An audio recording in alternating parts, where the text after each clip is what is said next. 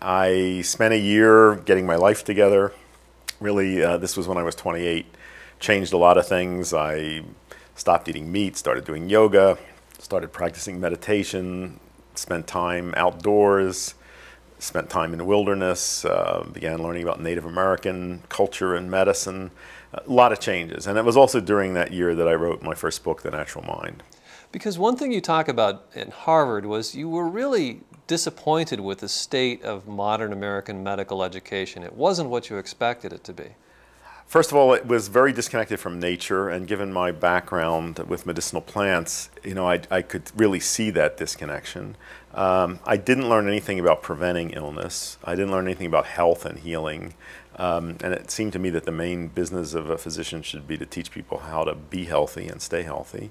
And in addition, the methods that I was taught to use bothered me. It just seemed to me that too much harm was caused by them, and particularly the use of strong pharmaceutical drugs.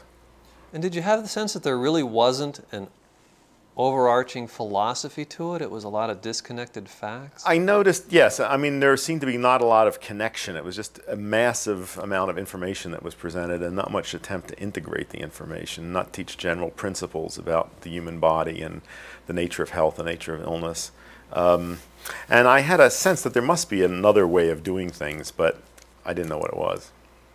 Now, you started young, at a young age, traveling, and there was a period in your life, I remember you told me, where you felt you almost couldn't stop traveling. You were traveling and traveling and traveling. What was that period about? What did you learn, and why did you travel so much? Well, I got a fellowship from a wonderful organization called the Institute of Current World Affairs that enabled me to travel around the world, look at other cultures' healing practices, altered states of consciousness, psychoactive plants, medicinal plants. It was great. And I spent a lot of time in Latin America, some in Africa, some in Asia.